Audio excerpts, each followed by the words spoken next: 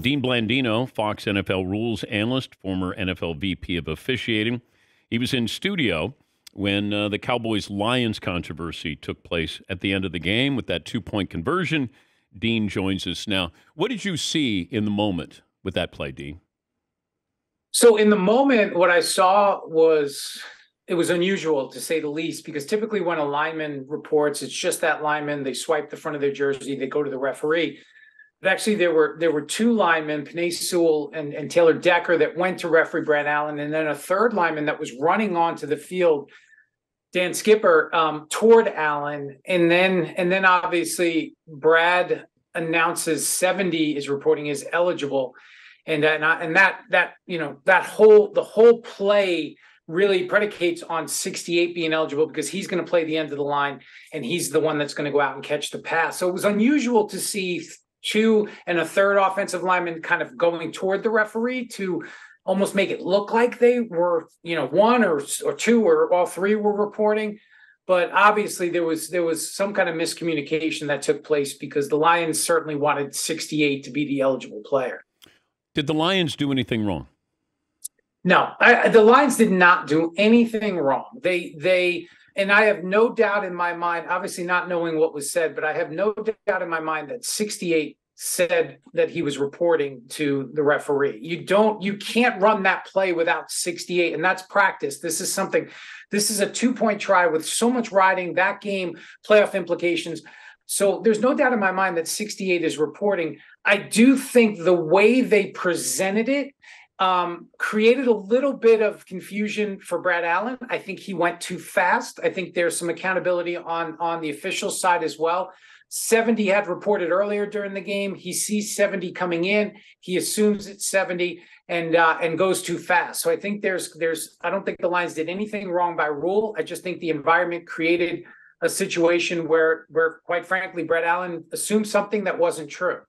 Okay, but they gather up after that.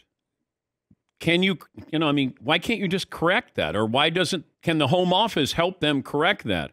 The Lions were saying, Jared Goff was saying, Dan Campbell was saying, hey, he reported, he was the tackle eligible here. Why couldn't they just say, you know what, we made a mistake?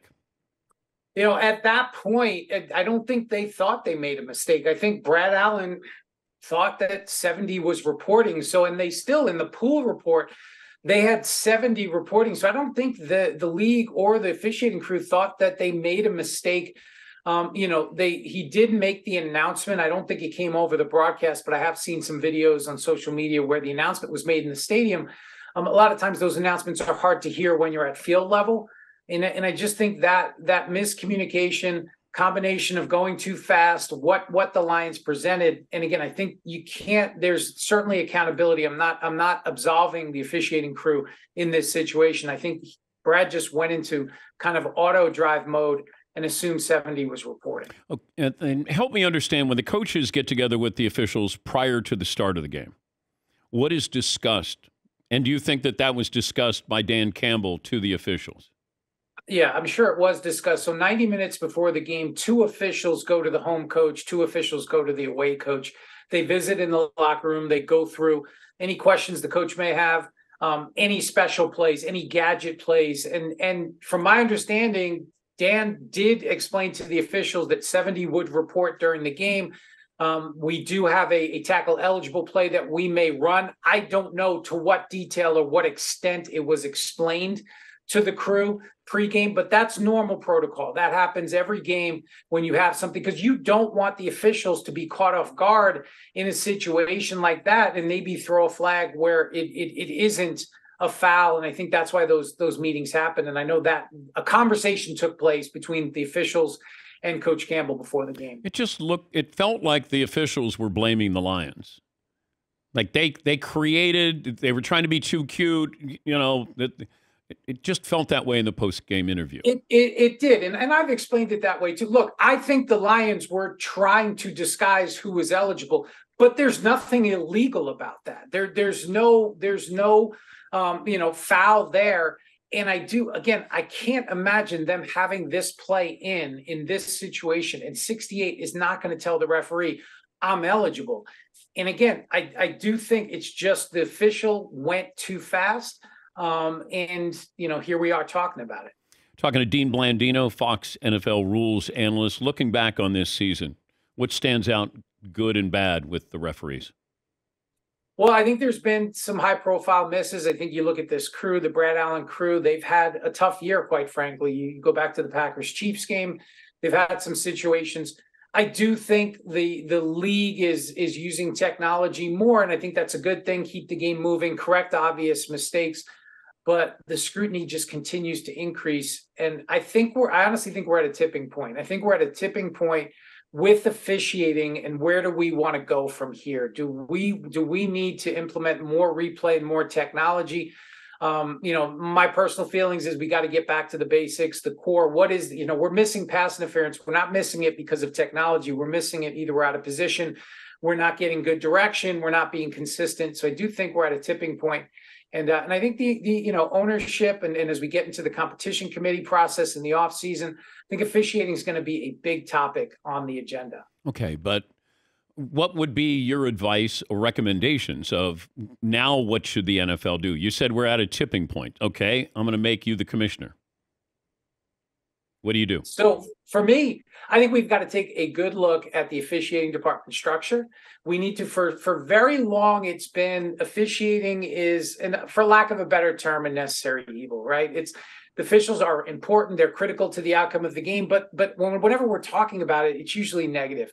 But it's such an integral part of what happens on the field on game day. So I think you got to look at the department, look at the structure. Do we have the right people in place? Are we giving good direction? The competition committee process, that process, is there conversation during the season? Are the competition committee members, and it's hard because you've got head coaches, Mike Tomlin, Mike Vrabel, they're trying to win football games. They don't have time to jump on conference calls and do these other things. But can we create a structure where you can have conference calls throughout the season? Maybe it's once a month, whatever it is, to kind of see where we are with officiating. What are the issues? How can we correct it before the season ends, and not just because once the season ends, if we get through the playoffs without any controversy, everybody will kind of tend to forget. We'll get into February and March, and nothing will get done. I do think the league needs to take a good hard look at officiating, the structure, and how we're training these officials. Yeah, and you bring up a great point. Imagine if this happened in the postseason. That's when we have change, when it's really impactful.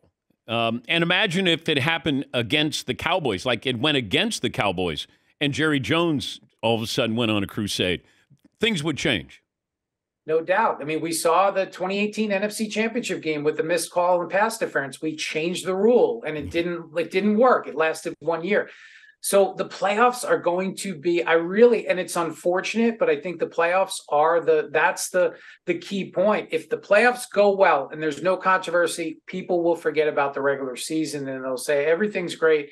If we have a bunch of these types of plays in the playoffs, then I think it's all heightened. And then you're right. And especially if it happens, certain teams, more high profile, I think then that drives change. When the official goes under the hood, how many voices does he hear? How many people are talking to the official? It is, personally, there's too many voices right now. You have a replay official, you have several people in New York at the league office, and there's probably 4 or 5 people talking to each other. And I think that's too many people. I think it's become more of a committee decision.